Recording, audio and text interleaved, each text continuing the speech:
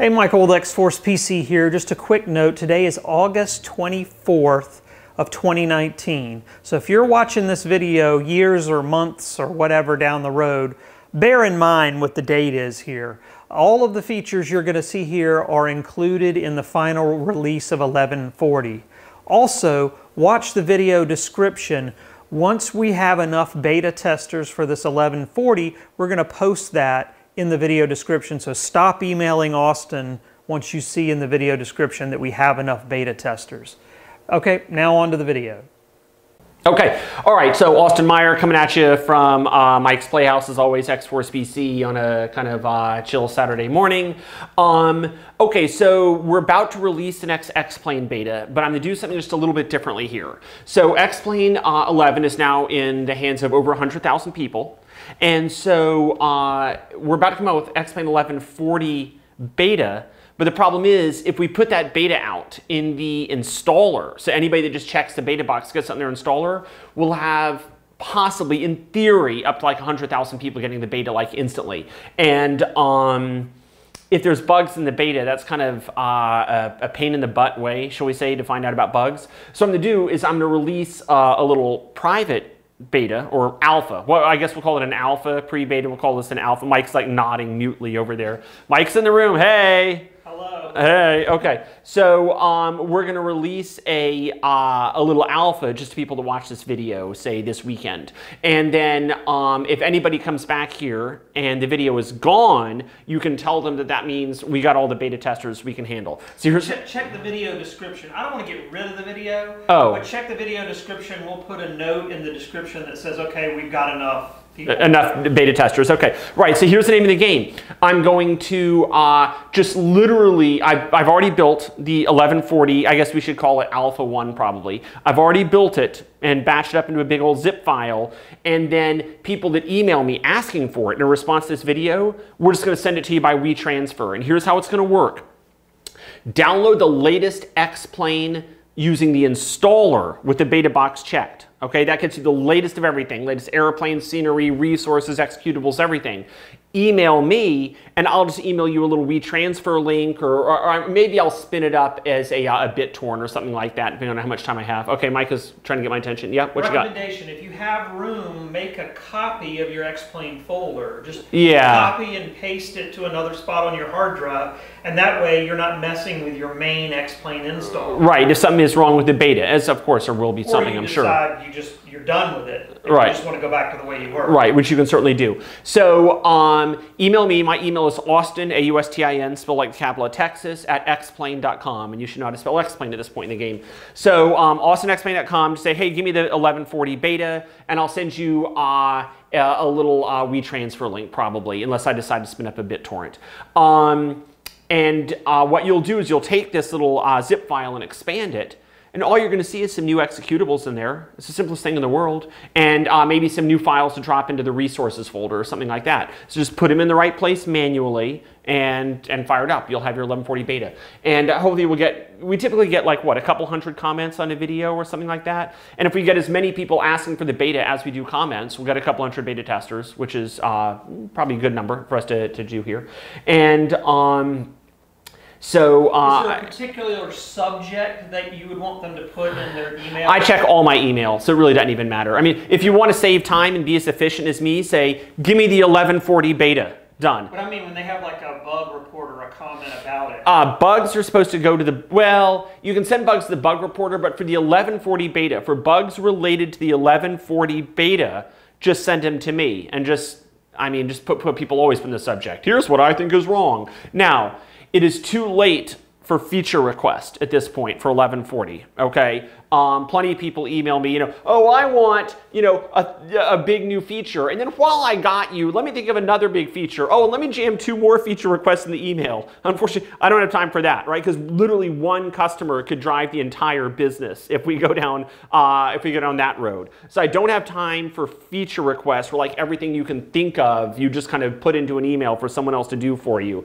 Sorry, the business has gotten a little too big to operate that way, unfortunately. So you will want to stick to bug reports. And bug reports for 1140. Yeah, just email me, ask for the beta, I'll send it to you, and then feedback bug reports. And this is just getting 1140 a little earlier than everyone else. Don't stop watching this video if you want to know what 1140 does. Because I'm about to tell ya. Let's head to the whiteboard.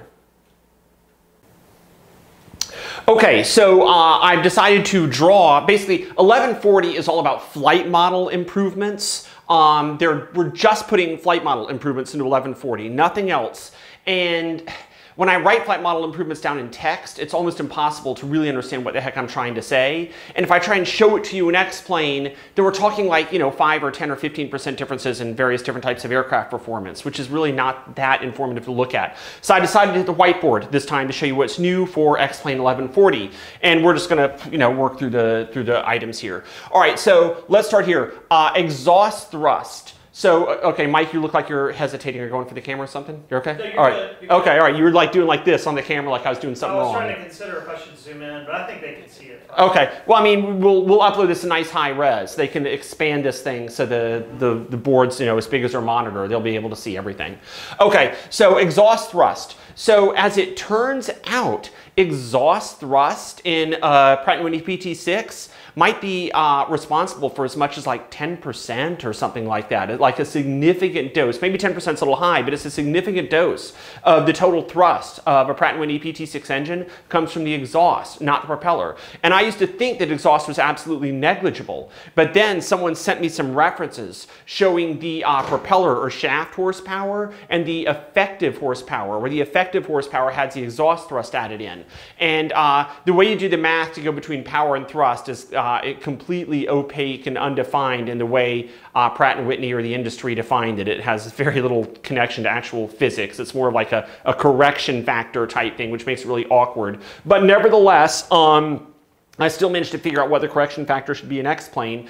And so if you go to PlaneMaker Engines screen, you will have a little exhaust thrust factor that you can enter, and it has some little guidance if you hold the mouse. You know how you hold the mouse over a number in PlaneMaker and the description comes up, right? Mm-hmm. Okay, yeah, you're nodding mutely again, but yeah. Yes? Okay, yeah. Yes. Okay, so what they call that? I call it tool tips or help tips or something like that. And that'll tell you what type of value to put into the exhaust system. So now we have exhaust thrust, and that definitely does add thrust. Oh, one quick note. You need to turn the experimental flight model on to see all this stuff. Make sure you go to the settings. What do you call the settings in the upper right world? Because there's two settings in X-Plane. There's the upper left and upper right. Well, I always go to the upper right. Yeah. It's like 3 little bars with dots on Yeah, the graphic equalizer bars. It's trying to be a graphic equalizer icon. Go up to the little graphic equalizer icon in the upper right, and in the main settings, make sure you turn on experimental flight model. That's the only way all this stuff is going to get turned on for you in the new beta, if you get it, okay? So, so we now have exhaust thrust. In PlaneMaker, you enter the exhaust thrust ratio, and sure enough, we'll tack some additional thrust on there to give you exhaust thrust. Another cool one, now we talked about this in a video. Do you remember when we talked about wake turbulence in Xavion, how Xavion leaves the little eggs of wake behind it? And I said, oh, I should put that in X-Plane, because you were like, well, is X-Plane's as good? And I had to admit, no, it wasn't. Well, it was a customer question. A customer question, got it. I believe, well, I asked, and then I think, no, you're right. I asked, and you said, well, now that you mention it, I will put it in X-Plane. Okay. Yeah. Well, I did it. So in 1140, the airplane leaves little breadcrumbs, if you will, behind it that are wake, and they move in the wind and they settle. And if you hit Command M, where you see the flight model in the external view, so switch to the external view and hit Command M, and you'll be able to see the wake coming down. And as I recall, in X-Plane, I even made it good enough to actually expand the wake from each wingtip separately. So, all right, you're going to check the keys here. See, on a PC, it's not Command. It's what? I would assume it's Control M. Yeah, Control M. Yeah, that's it. That's it. You're getting it. Okay, so Command M in a Mac, Control M in a PC. All right, Mike was just testing it over on a Windows machine just out of view. So we got exhaust thrust, and we have really proper wake descending from the airplane. And so you can go set up for AI airplanes. Get a bunch of AI airplanes flying. Some big ones, if you got the guts, right? Because the bigger they are, the more wake ones. And then you can get up behind him. Hit Command or Control M. You see the little eggs. Yeah, you see the little eggs kind of off the wings. and then you maneuver in, and it'll kick you around as you get into that wake. So, and that wake will agree with what you see in Xavion. So if you fly X-plane with Xavion attached to it, you'll see the little eggs come down in Xavion. If you enter them, sure enough, boom, you're going to get hit with turbulence. Oh, it's just like the real world, just like the real world. Well, it's almost like the real world. In the real world, it's so violent that I've actually hit my head on the cockpit and hurt my neck. You don't get that reproduced in the sim, do you? In the sim, all you do is, the airplane kind of does this. The real world's well, it's like a boxing match simulator versus actually boxing, right? Yeah. The simulator can only do so much. And are you calculating that in a very accurate way, or are you just kind of throwing in some vibrations? I'm throwing in some motion of the air. And then the motion of the air interacts with the X-plane aircraft model pretty damn well. Looking at what the air is doing. Yes. And not just making it up. Correct. And flippantly doing it. Correct. Okay. Correct. The answer to your question is yes. We move the air. And if you want, and if you hit Command M the right number of times to see all the forces on the wing, you'll see the forces on the wing, kind of go, flexing all across as you're in the moving air. That is the wake turbulence from the other airplane. Yeah, this Control M or Command M feature is probably something people should have been doing for a long time. Oh, I've had this since X-Plane 1, basically. It's really cool. Yeah, it's been in there right since the beginning, and I just keep making it better as I find new, cool, things to add to it. So anyway, wake turbulence and exhaust thrust are two new features for 1140. Another one, delta V angle. So what does that mean? Let me see if I can guess. Okay, you guess. Go. Based on that diagram, I'm assuming the downward force of the air acting on the fuselage? Close. I mean, yes, kind of. I mean, yes, technically yes. But let me back it out. I'm not looking at this at the force. I'm looking at this as the velocity, okay? I'm tracking the velocity of the air coming from the prop. And then whatever forces result from that velocity are forces that apply in X-plane. So when you say tracking the force, well, yes, but what we're really doing is tracking the velocity and then finding the force as a result of the velocity, you see? And it's really on the wing. So I'm showing a VTOL tilt wing here. I'm not saying such an airplane even exists, okay? But there are VTOL tilt wing concepts. Okay, now my VTOL that I'm building with Beta Technologies actually is not a tilt wing. We have a different way of doing vertical takeoff landing because we just want fewer moving parts. But a lot of people are doing tilt wings. And so what is going to happen if you've got downwash coming from the propeller, but the airplane is also moving forwards? You see, the airplane's moving forwards, downwash is coming off the prop. How is the air going to interact with that wing? That's extremely important to a tilt rotor, tilt wing aircraft. And so now we do a better job, and we never do a perfect job with these type of dynamics, right? That's literally an impossibility. It can't happen. We're not going to simulate every molecule of air, but we do a better job of having that prop wash really come out aimed with the propeller initially and then kind of tilting back over time. And another case this happens is just a regular airplane scooting prop wash back over the vertical stabilizer in a crosswind takeoff and landing. So some guy up in Canada took his RV airplane out onto the ramp in Canada in the winter time. It was like negative 20 degrees or something. And he had his mechanic stand out there with a smoke bomb maker type thing in front of the propeller while he sat in the airplane and ran the engine up so we could look at the smoke getting kicked back from the prop over the fuselage and back onto the vertical stabilizer of his airplane to see how the propeller really moved the air. And this is one of the results of him running that experiment and showing me what he found. It's how the air initially is aimed with the prop and then moves with the wind. And it applies to VTOLs, but it also applies to tail draggers taking off and landing in a crosswind, because the propeller is initially kicking the air back, but then the air might start to head off in its own direction later on back behind the airplane, you see? So the angle at which that prop wash hits the air is absolutely critical. Okay, so at any rate, how the air is kicked back from the propeller and then over time and space starts to move with the local airflow is a thing that matters both to VTOLs and tail draggers and crosswinds, and we've improved that model. Okay, let's come up to the next one here. Spiral wash angle. So let's look at the prop wash coming back from the propeller. We all agree the prop kicks the air back, right? Boom, boom, boom. The prop kicks the air back. But what's not quite as obvious is it also circles the air around, right? It circles the air around. And so the trick is to figure out How much does the prop kick the air back? And that's actually very easy to figure out. That's just conservation of momentum. For every action, there's an equal and opposite reaction. This is like completely proven, right? So we absolutely can guarantee that if an airplane has 1,000 pounds of thrust at 100 knots, and the prop wash must be, you know, X knots. This is fundamental equal and opposite reaction. X-Plane's had this right for decades because it's an easy one.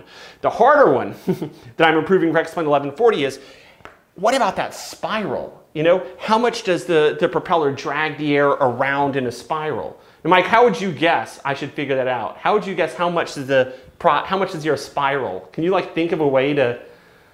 And I've thought about this for months. So your ability to think of something like in 30 seconds is okay. So there's two ways that there's three ways we do it. One, we look at the lift over drag ratio of the propeller. And here's what I mean. Let's say the propeller puts out 10 pounds of lift and 1 pound of drag. Well, isn't that drag dragging the air around with it? And so if a propeller puts out 10 pounds of lift and 1 pound of drag, then probably for every 10 knots of prop wash we have this way, we have 1 knot of spiral. You see, that's an approximation because that, I mean, basically, it's the drag is what's dragging the thing around in a circle, right? Dragging the wake around in a circle. Another way of looking at it is propulsive efficiency. Let's say the propeller is let's say 80% efficient. Well, if a propeller is 80% efficient in turning power into thrust, which X-Plane determines by looking at the thrust and the power from the engine, well then that extra 20% has to go somewhere, doesn't it? If a propeller is 80% efficient at bringing engine horsepower to the airstream, which X-Plane is very, very good at figuring out, well, where's that extra 20% going? I guess to this wash. A lot of it, some is just being lost to heat and turbulence, but a lot of it is going to the rotational wash of the stream. You see, so we have these ways we can kind of deduce what that spiral must be. And then finally, the third way is NACA tech reports, right? Just aerodynamic reports. And they all come from World War II. Okay, World War II is where all these tech reports come from. It's World War II when the government was looking at all this stuff, and maybe it was classified back then and it's been published since. But when you look back at like basically almost everything you see here, it's almost all World War II tech reports that I go back to see how my theory compares with the actual practice that they found in their wind tunnels and flight test back in 1940. So kind of strange, 1940 was like the heyday of learning all this stuff, and we're just starting to see it now in a retail sim. But so at any rate, the third way is to then verify my theory against flight test results that were taken in 1940 and published in NACA tech reports. Okay, so let's move on. Next, and so why does this matter? Why does the spiral matter so much? And the answer is, it's the spiral, again, that hits that vertical stabilizer in a tail dragger in the crosswind that you really need to get right to have your crosswind takeoffs and landings right, especially takeoffs. So there's all sorts of prop wash hitting that, spiraling around and hitting the vertical stab. And also to some degree putting a twist on the tail and also the wings. So the spiral prop wash matters, especially on the vertical stab, because it's one of the things that cocks the nose of the aircraft off to the left, requiring you to get on right rudder. So that's that. Okay, next, wash across disc. So it used to be with X-Plane that the prop wash through a disc was just done by momentum conservation. Oh, like I was just talking about 2 seconds ago. But with helicopters, it gets a little different. Do you think, let's say a helicopter's moving forwards, okay? Let's say he's moving forwards at 50 knots, okay? And so this guy's moving forwards at 50 knots. And air is being kicked down through the disc, obviously, as he bears his weight. And for every action, there's an equal and opposite reaction, air comes down. Do you think the prop wash is the same across the entire disc? Well, no. In the front, it's definitely going to be different than in the back. How exactly it's going to be different, I don't know. And why would it be different? Why would it not be the same? Because you're getting that effect up there, sort of. Yeah, exactly. It's like changing over time. The upper right corner. Yeah, you pointed here. It's very much like that. In other words, let's say that this prop is putting a constant downforce on the air. Well, initially the air is not going to be affected very much because it hasn't had any time to be affected because the prop has just entered clean air.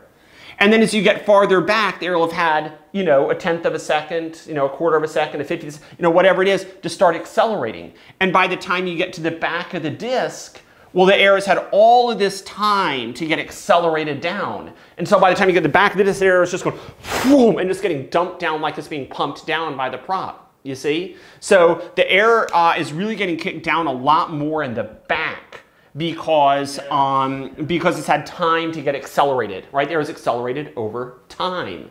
So, how much is the next question?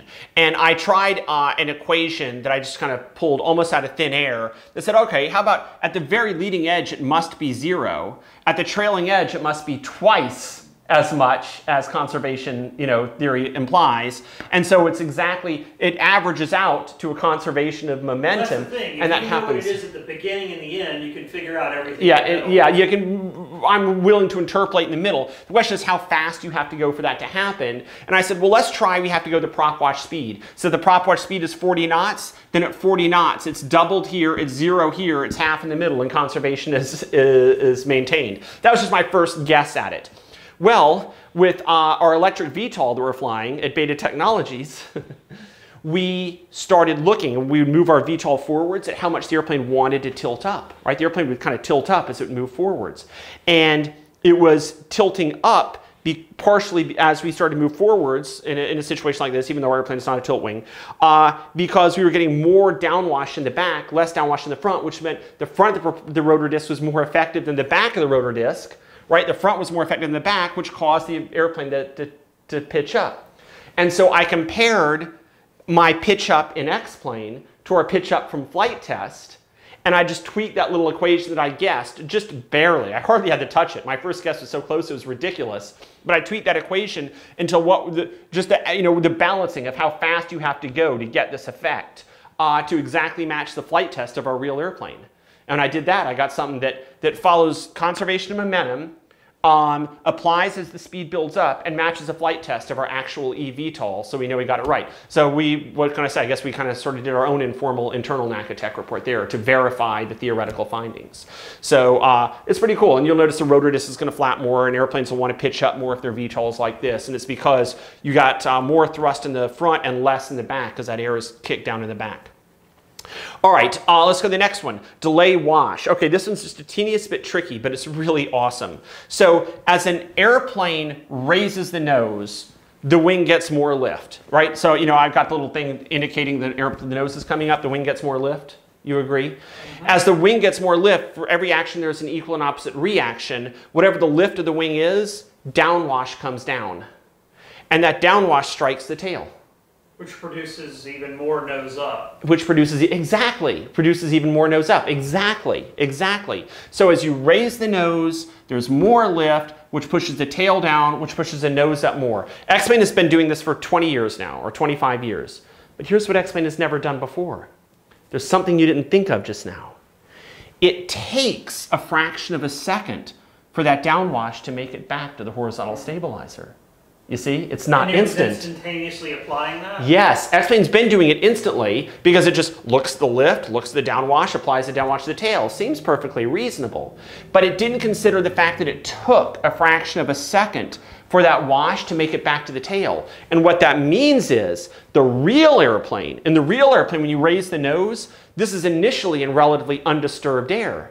And it's only after a fraction of a second that the downwash hits the tail. So the real airplane resists the nose coming up. It resists that nose up tendency. But the X-plane simulated aircraft wasn't, because it was just applying that push down force in the tail instantly.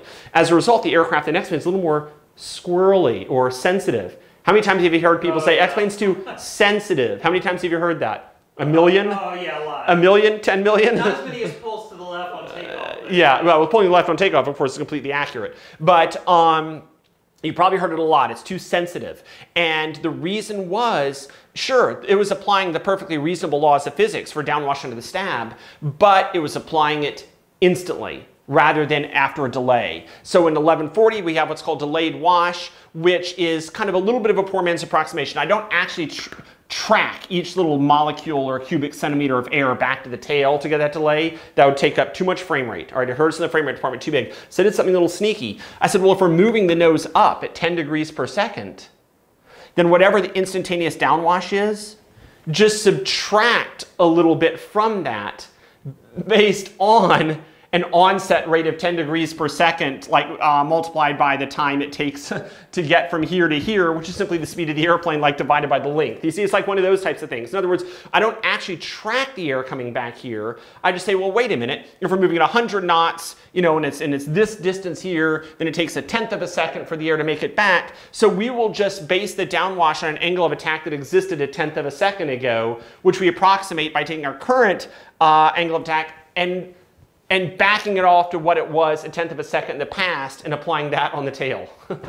Okay, terribly explained, but I use basic algebra to avoid destroying the frame rate. And with this little basic algebra that has no impact on frame rate at all, we get the same impact of a delayed downwash. And so now the airplane has a more stable, kind of solid feel to it, and this is the reason. All right, let's go to the next one. All right, this one is really weird. Okay, let's say this is the horizontal stabilizer of an airplane, okay? And let's say it's lifting up like this. Whenever an airplane wing lifts, it's got these tip vortices, right? Oh yeah, I've seen that in smoke many times. Yeah, you've seen smoke many, many times. Or go through a cloud. You'll see right, yeah, it's like this.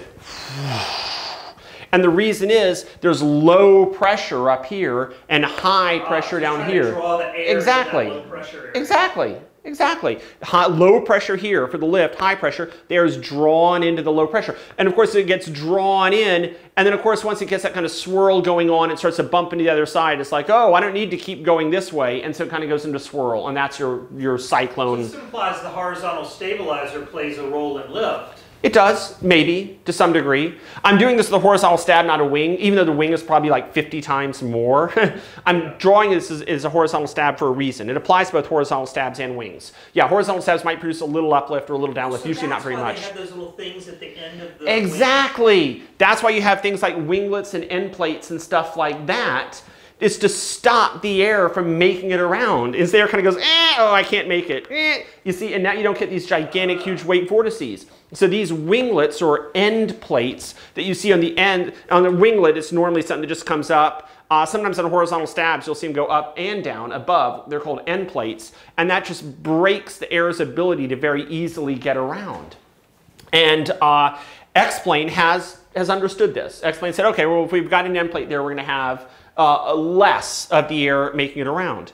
Now, what about this? This is what's called a T-tail, right? You're in an airplane here, and here's a prop in the wings and a vertical stab and the horizontal stab. Does this act as an end plate here that stops lateral flow? It would reduce it. Well, I would say it has no impact because it's in the middle. The air still goes around out on either side. You see? In the middle, it doesn't act as an end. Well, it would act as an end plate if you were in a side slip. If you're in a side slip, so the air was coming from one side, it would block it. But if you're not going to the side, the air still, I mean, it's not being blocked, you see? Right. Here's the thing. Older versions of X-Plane got confused, and they thought that this was an end plate. Oh, really? Yeah. Older versions of X-Plane, they would see this, and they would think it was that. Does it include 1135? Yes. Okay. So this isn't going to be fixed until 1140. It is fixed in 1140. Right. I fixed it. 1140 is not out. It will be before we post the video. Well, the beta and alpha. Right, you have to get the beta. No, this is a bug fix for the beta. But if you don't want to do the beta or alpha or whatever. Well, you're going to have to wait until 1140 goes final. In 1140 final. Yeah. Oh, everything on Sport I've already done. And this is a bug fix I've done. It'll be in 1140 final. Yes, 1140, and 1140 alpha 1 for that matter, or 1140 beta 1. Yeah, I already coded it. It'll be in 1140 beta as soon as you get it, which will probably be right after you watch this video if you feel like it.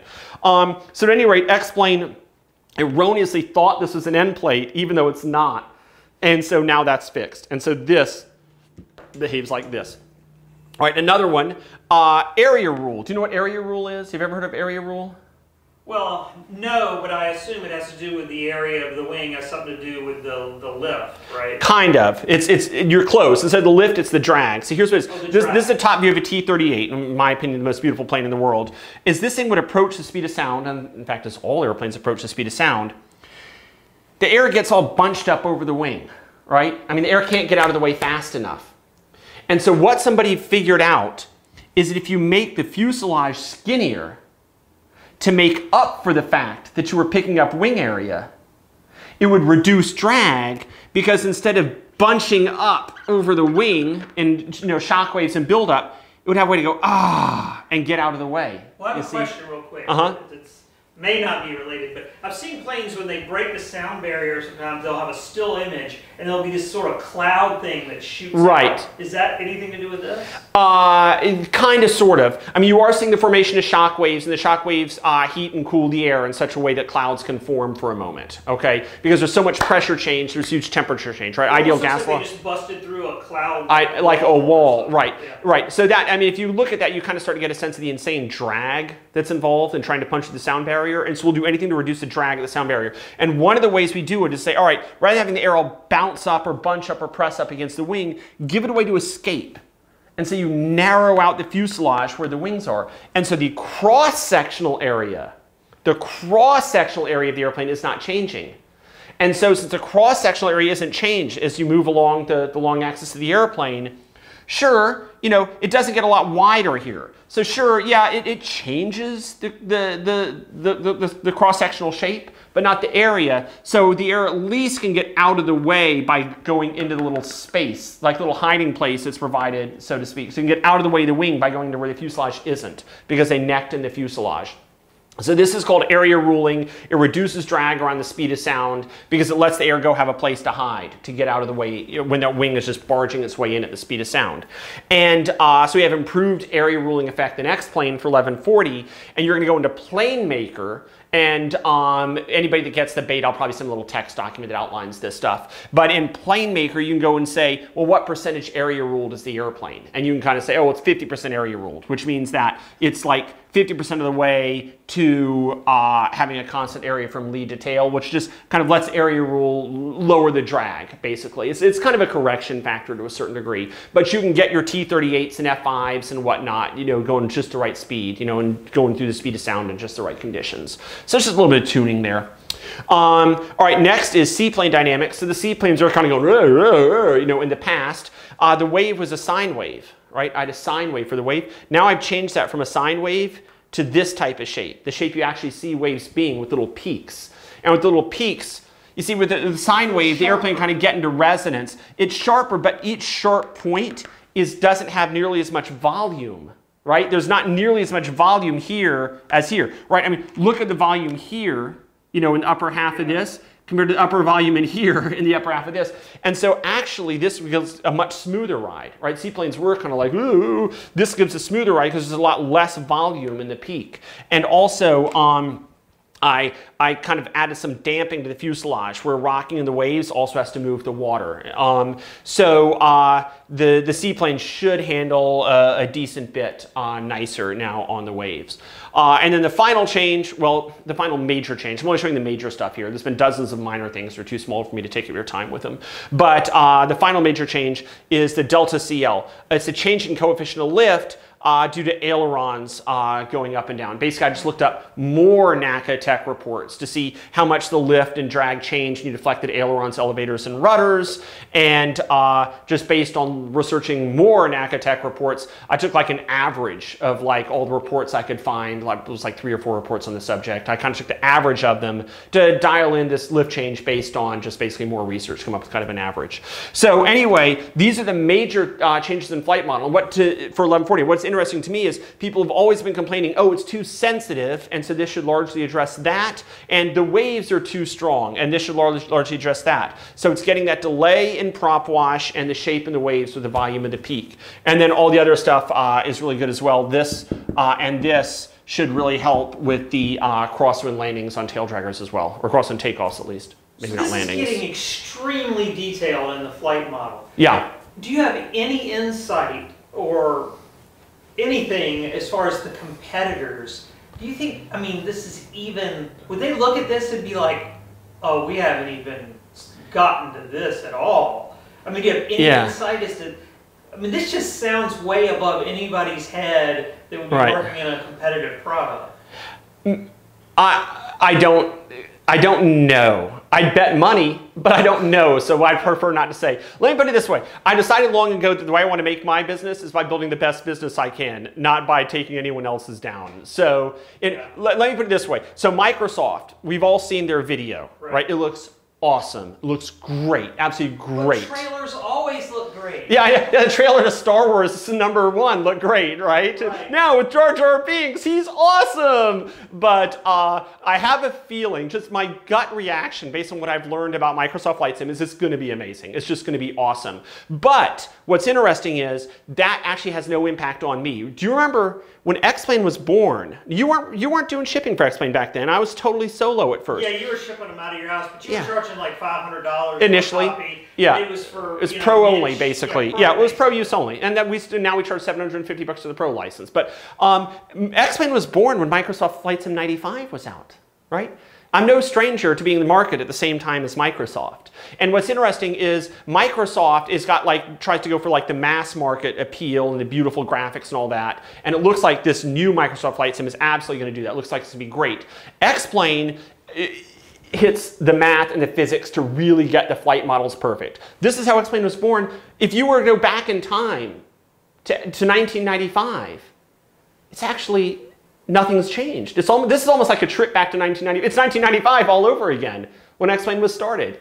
And so here I continue to do what I've always done, which is just hit the physics, hit the math, and get the airplane to fly just exactly like the real airplane, including if you enter your own aircraft design in PlaneMaker. So I already thought you had everything with the flight model figured out.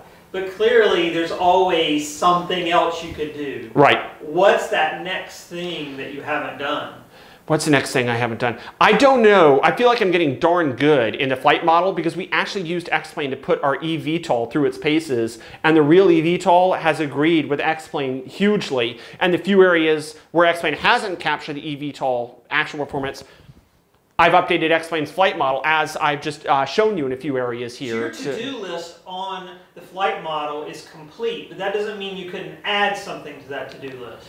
Right. I currently have no hair alert, hair on fire as we call it, or red alert flight model updates in X-Plane. Instead, it's just a steady stream of people saying, oh, what about this airplane? Oh, well, what about this report I found? Oh, well, you're off a little bit in this strange, interesting configuration. Here's a tech report I found to get that. I mean, like, for example, out of the blue, some guy says, well, what about the thrust of the exhaust stacks? Oh, yeah. And I was like, oh, that doesn't matter. He's like, are you sure? I see effective horsepower that's different than shaft horsepower. And I was like, oh my God, you're right.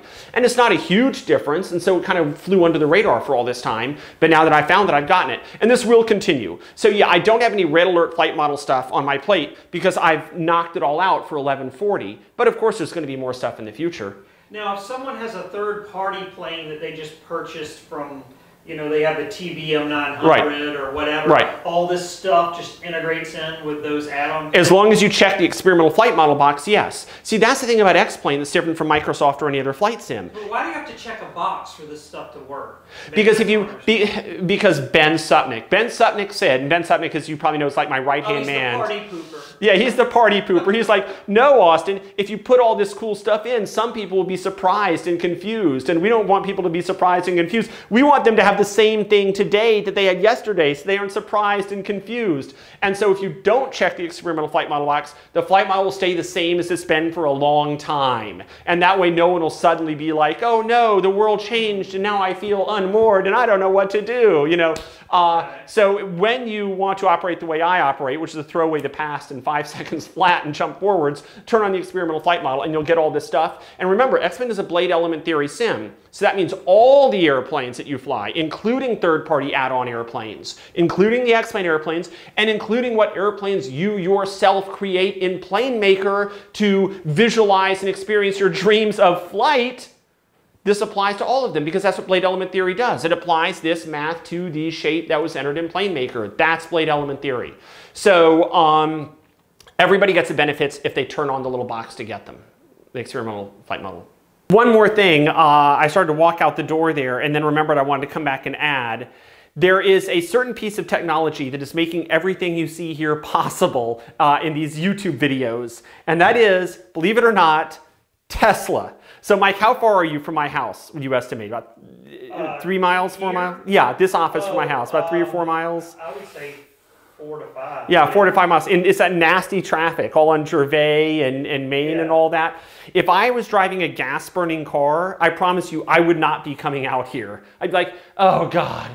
and I have to drive the car again, and I got to hit the gas station, and things are going, which just makes traffic miserable. Because I'm driving a Tesla Model 3, I am looking for an excuse to go out and go for a drive. And it's like, because I mean, the car, it charges in the garage like a phone, it handles like a go-kart, it does 0 to 60 in 3.2 seconds, it makes no noise, doesn't require an oil change, doesn't use gas, and doesn't shift gears. And so it's an excuse to drive. A lot of time when I come out here, I'm like, I think I'm gonna go for a drive and make a YouTube video at Mike's. If I didn't have a Tesla, I would not be out here making these videos. And then you have what, Pandora, or what was the music service? Oh, Tesla has all the, you can get music that comes from satellites, and it's still personalized to you, and so you're always listening. I mean, I've never listened to a commercial in my Tesla before. It's just, you choose little channels and stuff that come from satellite. I don't pay for it, and I don't listen to commercials. I don't even know how it all works. All I know is I have all music all the time when I'm driving. And so it literally makes trips around town so fun that it actually causes me to make trips I wouldn't otherwise make, including just, throwing my Macintosh in my Tesla and zipping on out here for a presentation.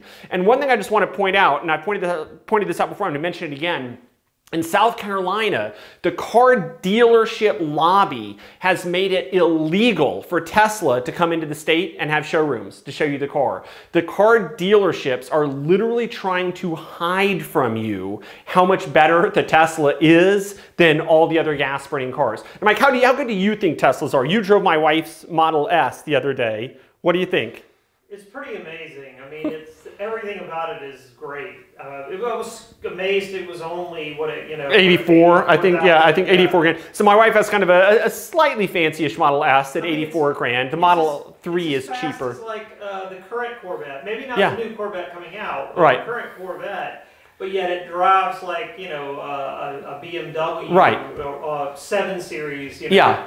In complete silence. The BMW 7 Series and the ride quality and everything. But then you have this huge screen of information, and it's showing you when a car is next to you on the screen, and it's just dripping with technology. Right, yeah. I mean, it basically drives like a BMW, fast as a Corvette, doesn't use gas, and the map is like this. You can see where you're going and where the traffic is, and it does it in complete silence. So there is zero stress. Zero shifting gears, and even being stuck in traffic, it's not as bad in a Tesla, because it's like sitting on your living room sofa in traffic, right? Completely comfortable, completely silent, listening to music if you feel like it. Even traffic isn't as bad. And so it's literally having a Tesla Model 3 that causes me to come out here and just be like, it's a Saturday morning, I guess I'll go for a drive. Who cares if it's a little traffic? You go through a drive and do a video at Mike's. So I just want everybody to know the oil industry is doing everything they can to stop the adoption of Teslas. There's a YouTube video called the Tesla Conspiracy where they outline a lot of this. I highly recommend seeing it. It was the oil industry, apparently, that's constantly shorting the Tesla stock to try and drive the price down, to try and stop adoption. I know for an absolute fact, because I have the emails that'll be coming out in a documentary I'm making about it, that the car dealership lobby is blockading Tesla from being able to come in and give test drives. And speaking of the new Corvette, the General Motors president actually was on board with and confirming that Tesla could not open a showroom in his home state. So the guy that is in charge of the Corvette doesn't want you to be allowed to drive a Tesla.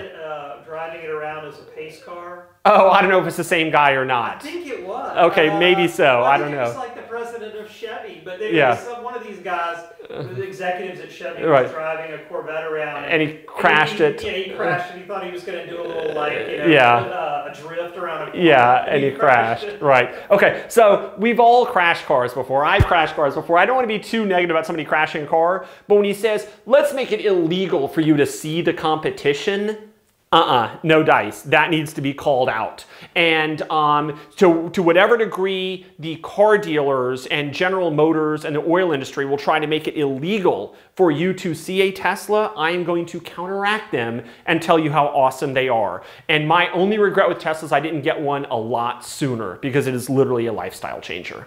All right, and that was the final little point I wanted to put on the end of this presentation.